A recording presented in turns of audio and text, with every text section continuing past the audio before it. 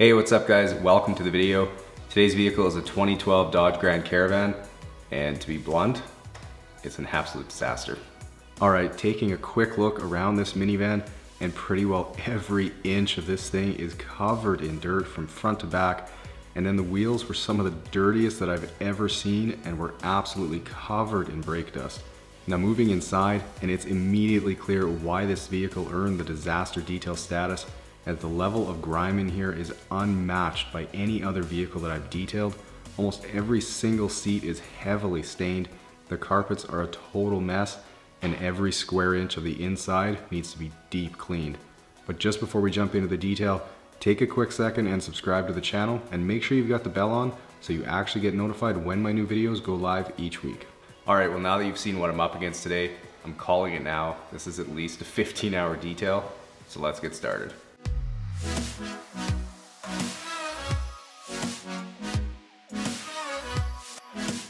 Alright, so getting started on the pre-wash rinse here, and I figured I would give you guys a bit of the background on this van.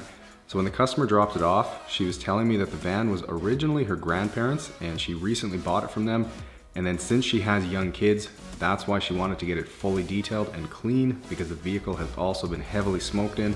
And fortunately, I was able to film her reaction after the detail, so make sure you stick around to the end to catch that.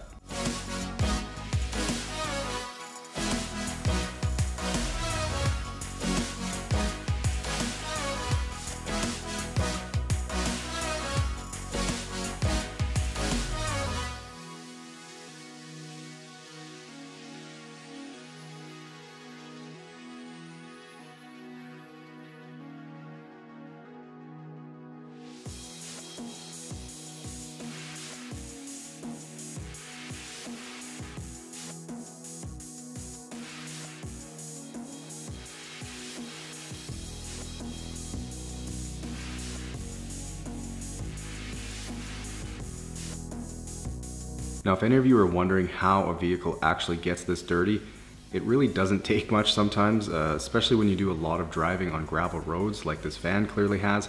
Then you add in the spring melt that we've had lately, and you get door jambs that are absolutely full of dust and dirt caked on the exterior. So it's always important to hit the trim at different angles so I can make sure I get all that dirt and dust flushed out.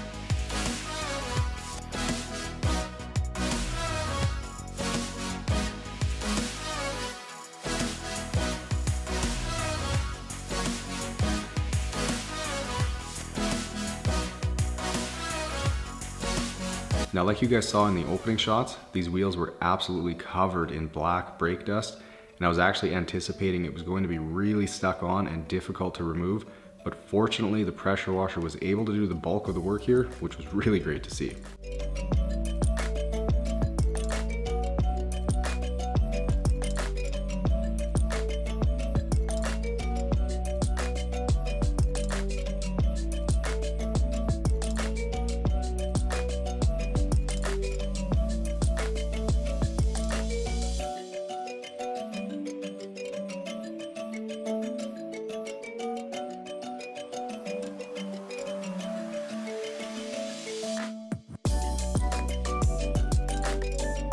Now, for any vehicle I get in with really dirty door jambs, the easiest way to clean them is to hit them very carefully with the pressure washer, and it can sometimes be helpful to pre-treat with a degreaser, but the buildup of dust that I was dealing with here really didn't require it, and these came clean very easily.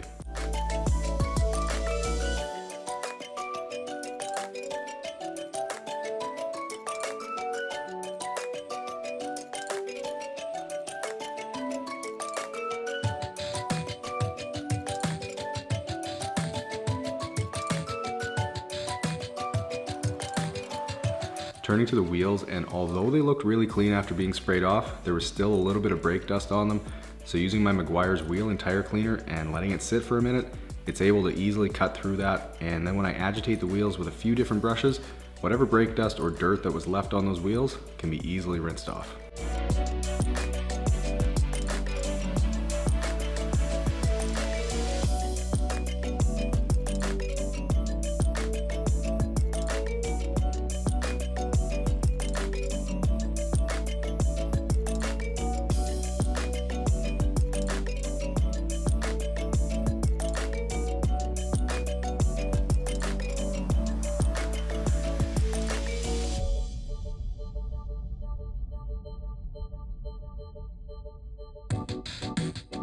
Now getting some nice thick foam all over this fan to help loosen any remaining dirt on here, and I'll take the opportunity to go around with a detail brush and use it around any trim, emblems, and behind the gas door so I can get any dirt lifted out of there.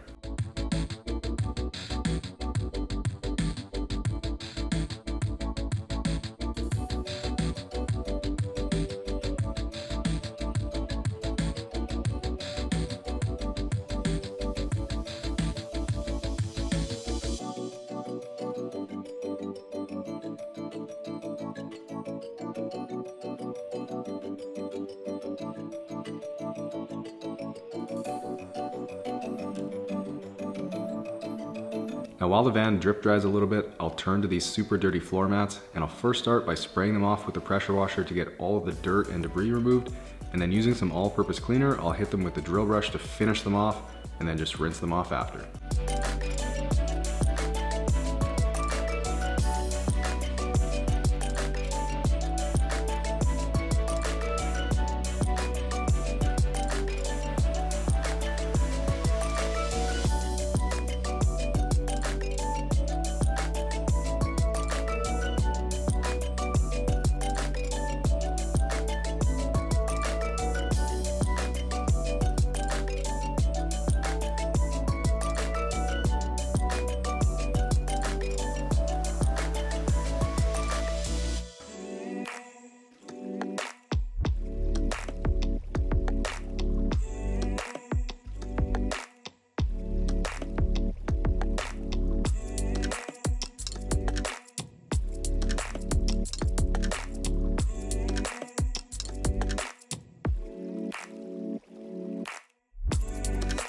All right, moving on to the massive job that this interior is going to be. And the first thing to do is get any of the customer's personal items removed from the vehicle, along with any garbage. And then because these second row seats were filthy and all the trim and carpet around them were really dirty too, I got to work on removing it all and getting the seats out to give myself a little more room to maneuver in here, but it'll also be a lot easier to clean the seats if they're outside of the vehicle.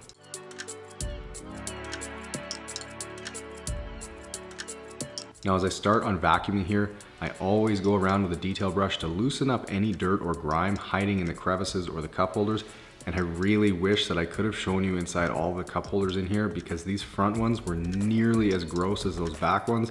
So using the brush will help get some of the debris out, and then the rest of the grime I'll leave until I do the APC wipe down in a little bit.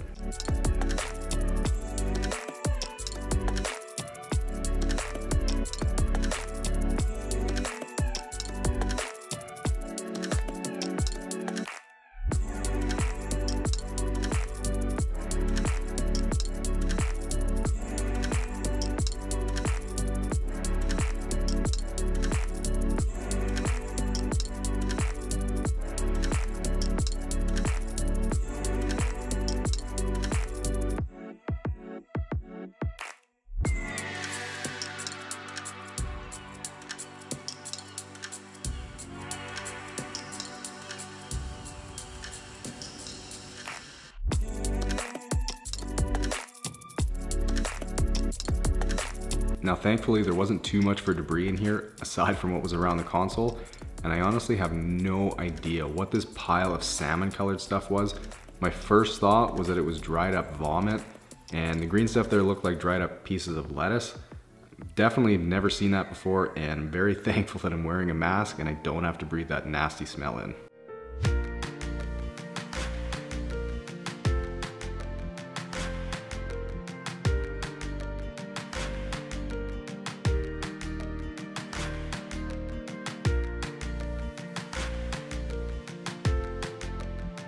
Alright, so moving to all these dirty carpets and seats, and I decided to start with the trunk area here so that it had the most amount of time to dry out before I stored the third row seats in here. And if any of you remember the last minivan I did, which was a Honda Odyssey, I was actually surprised to find that the carpets in this Caravan were much better quality than the Hondas were, as the pile was a little bit longer and I didn't have to make near as many passes to get all of the solution out, and they were easier to clean overall.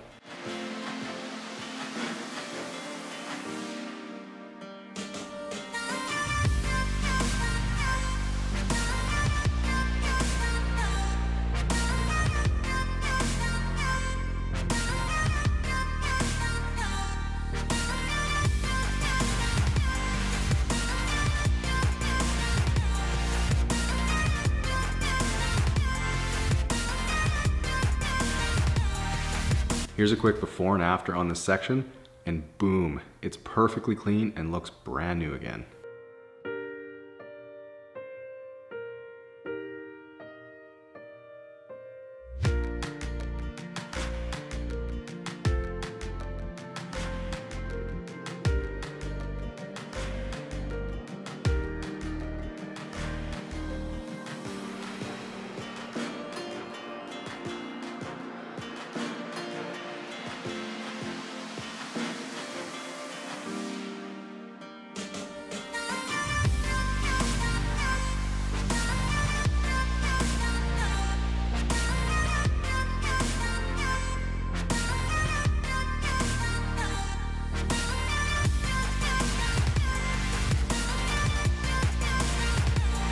Moving on to this super dirty driver's seat, and when extracting seats and carpets, it's always smartest to work your way top down. So I'll start with the back of the seat, so that way any overspray of the solution or agitation doesn't end up on clean carpets beneath it. And if any of you are curious as to why I didn't remove the front seats too, it's because with the console out and the fact that I had really good access to underneath these seats, it really wasn't necessary. I was able to reach everywhere that I needed to wipe things down, and the carpets underneath the seats weren't dirty. So as I probably mentioned before, the seats will only come out when it's actually necessary, and I wouldn't be able to clean up to my standards with them still in the vehicle.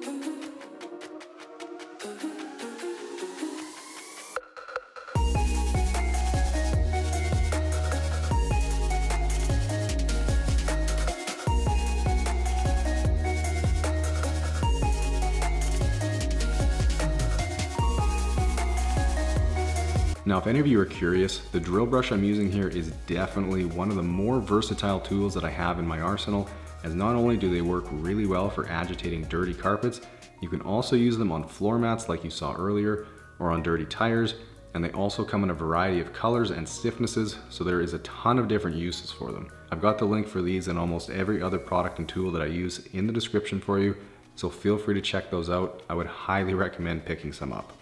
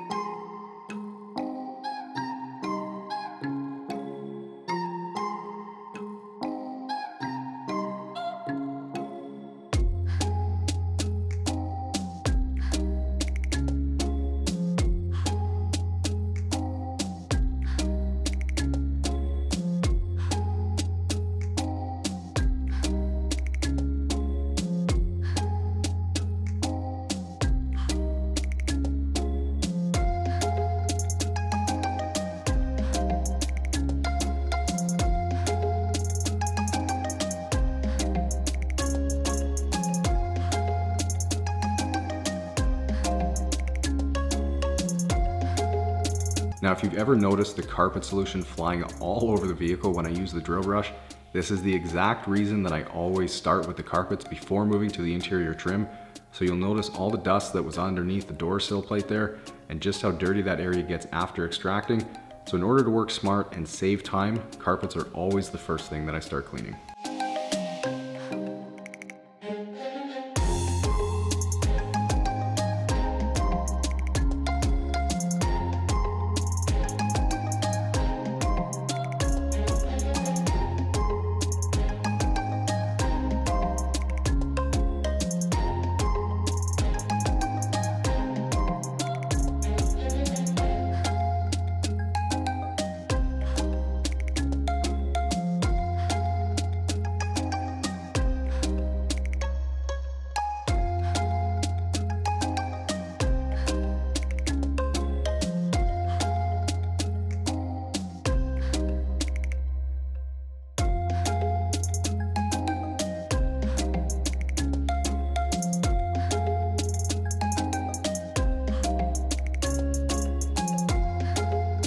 Now, because there were so many really dirty sections of carpets and seats in here, and unfortunately I couldn't film them all because this video would have been way too long, I figured I would show you the before and afters of the sections that I couldn't film so you get a better idea of just how incredible the transformation was on this van.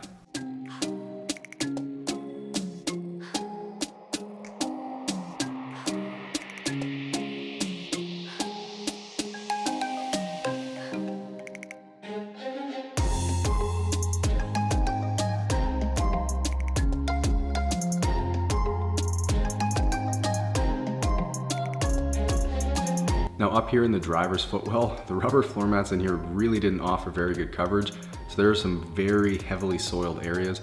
So I'll spray on a fairly liberal amount of solution and really just make as many passes as it takes to get this looking presentable. And even though I know it's not going to look perfect, I'll do everything I can, including removing the trim pieces to get better access to it so I can clean it as best that I can.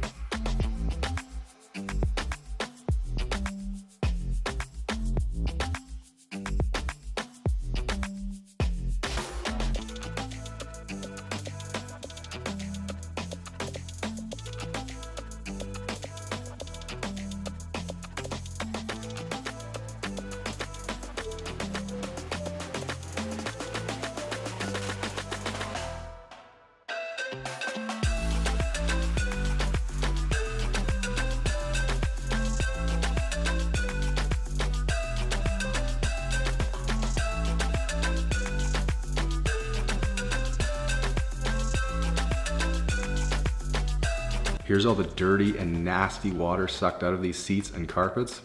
Gross.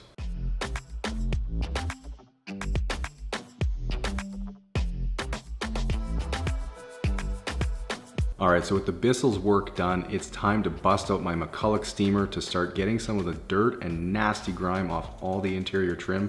And what I'll typically do is use the brush attachment and some APC to agitate things and loosen up all that dirt, then simply just wipe it clean with a microfiber towel. But if there's ever some really stuck on stuff in the cracks or crevices, using the steamer without the attachment on it can be really helpful, as it delivers a much higher velocity blast of steam and can usually loosen up really stubborn gunk.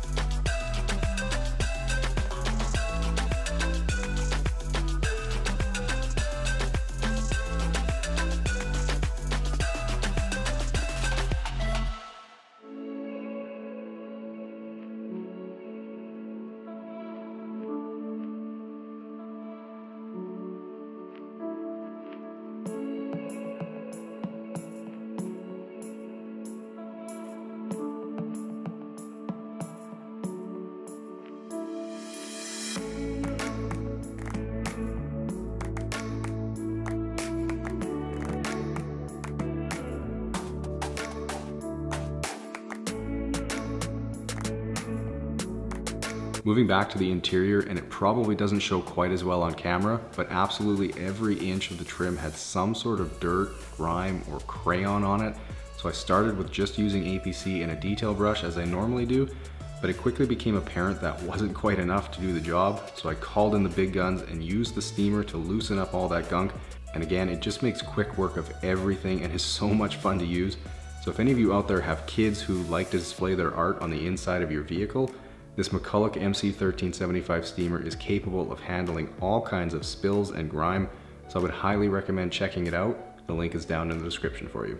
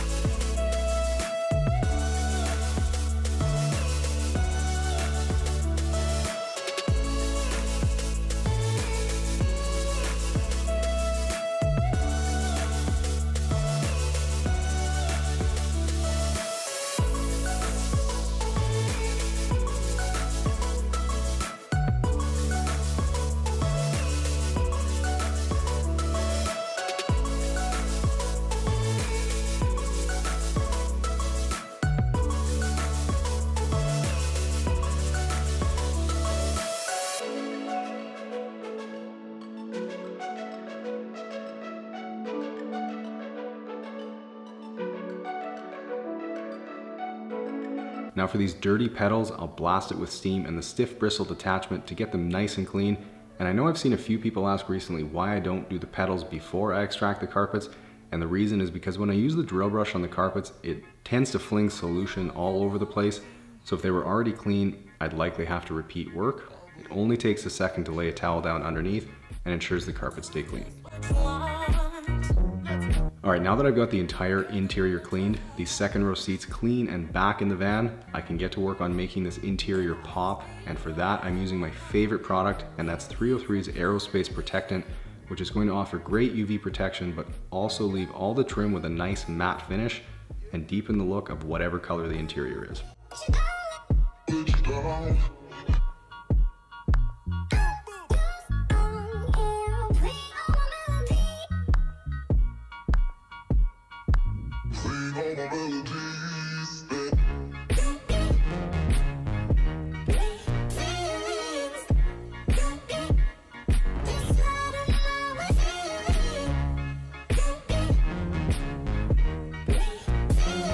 Moving back outside, and to restore some depth and gloss to this paint, I'm using my Meguiar's synthetic paint sealant, and I'll always start by priming my pad and spreading around a toonie sized amount of the sealant or wax, and then add a little bit more before I start on the first section.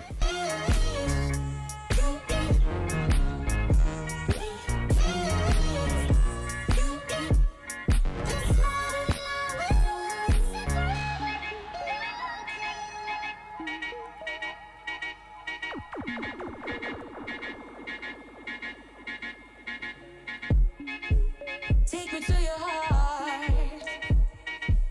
I belong to you. Take me to your soul.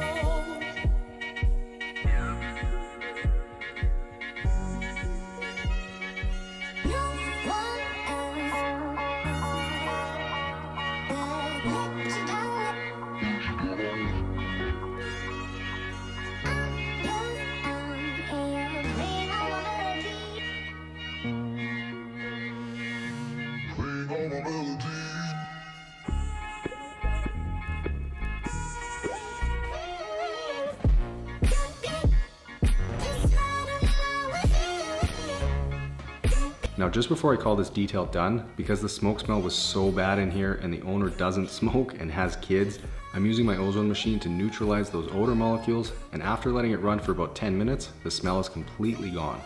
Then I just let it air out for a bit after so the ozone molecules can dissipate.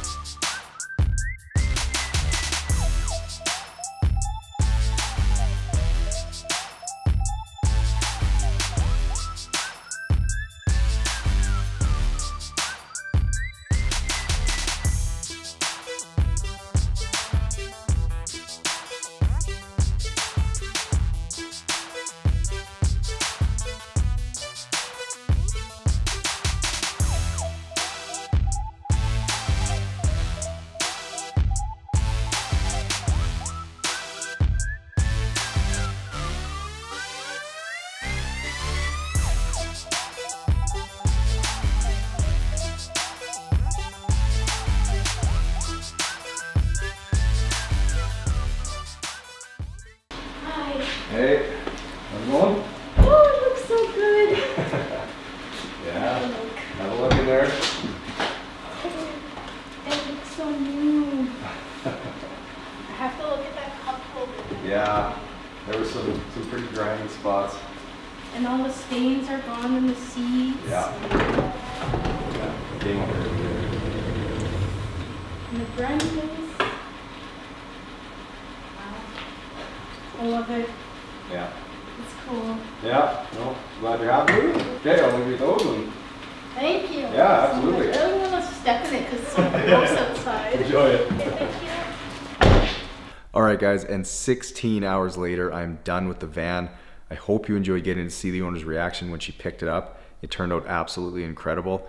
If you enjoyed the video, make sure you hit that thumbs up button and subscribe to the channel for more epic transformations like this. Enjoy the guitar outro, and I'll see you guys in the next one.